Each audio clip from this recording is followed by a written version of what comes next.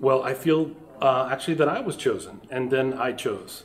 So the best partnerships are when people of like minds come together, whether one initiates over the other or not. And so when it was mentioned that my work was to be shown alongside of Hartfeld and other prominent artists, I felt honored. I felt that, that it would be wonderful to do. So, and I had not been particularly, or at least as familiar now as I am now with what the foundation stands for. So I went immediately and did research and spoke to friends in Berlin and said, so, what do you think? And they said, oh, this is great. And, so I was very quickly I realized it was a huge honor.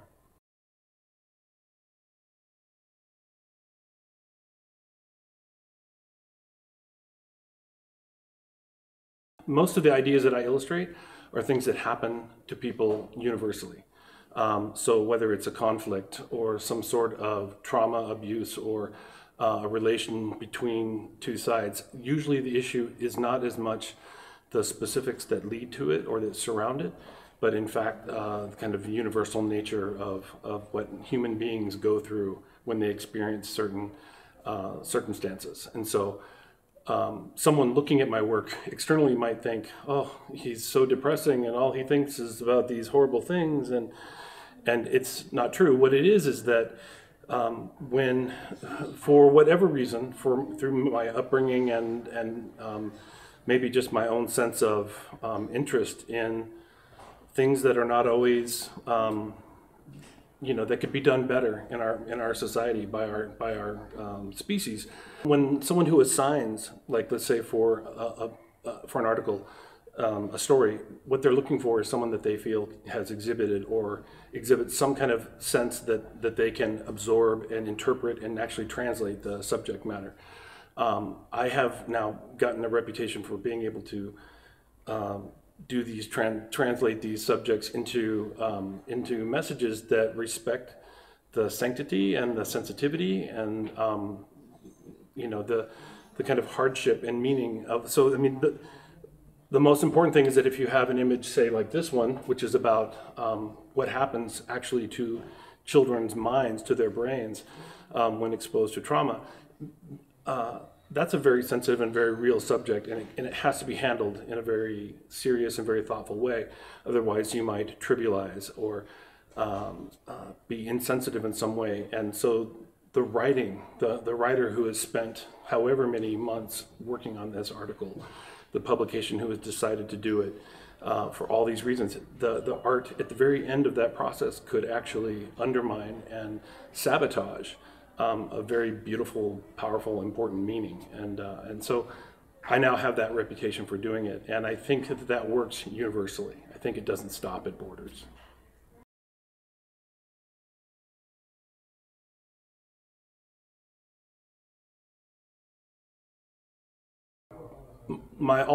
I would say my favorite, most influential fine artist is Alexander Calder, who very much played. His work was done with a sense of play and hard work and seriousness and lightness all at the same time. So the idea that he could be very intent and very determined about something, yet still be so free and not. That he could take it serious but not have that be what the art is about. I love that. So when I see someone's mind doing the same thing or something very similar to that, I respond to it.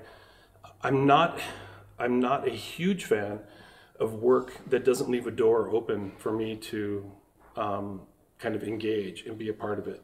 I feel in a way almost like it's a closed door, and that's not an experience I particularly love. So when I see an idea at work, and I see something, and I see it maybe for the 5th time, and I see something that I didn't see the first time, I appreciate the creator creating something at a level that is going to be constantly surprising.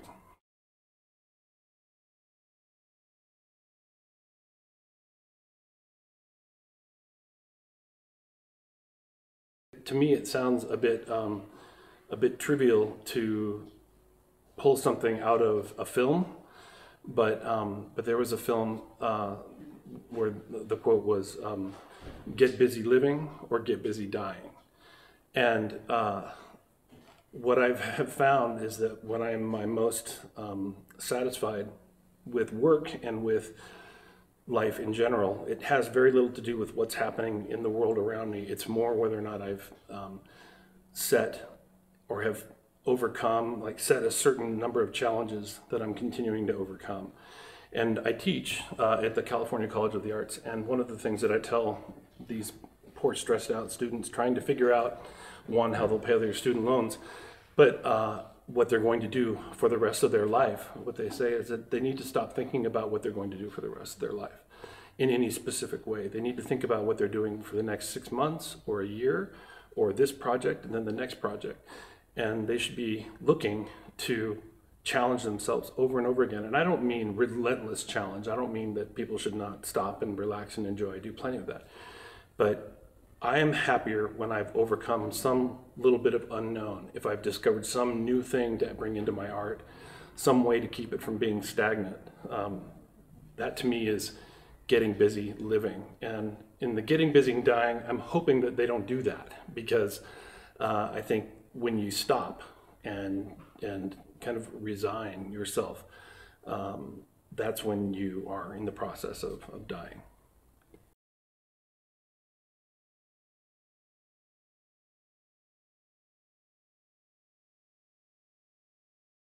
Space exploration. Although I've done some of that, I've done a few of that.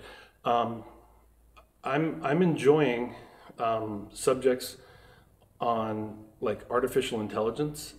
What I'm looking forward to, honestly, is people who are doing more writings, maybe about questioning technology. I am not anti-technology, but especially coming from San Francisco, where there's a worship of technology and of the new, and of, almost a sense of people creating wrecking balls for the sake of creating them and not really knowing what it will do. Social media being a perfect example. It's an experiment we're all being subjected to, and it's never known where it would go, and it's still not knowing. We don't know how it will end. So I would love to illustrate the subject of kind of a questioning of that, not censoring it or turning off the development of these things, because I understand the benefits, but of at least questioning, like, how do we question what's good or not?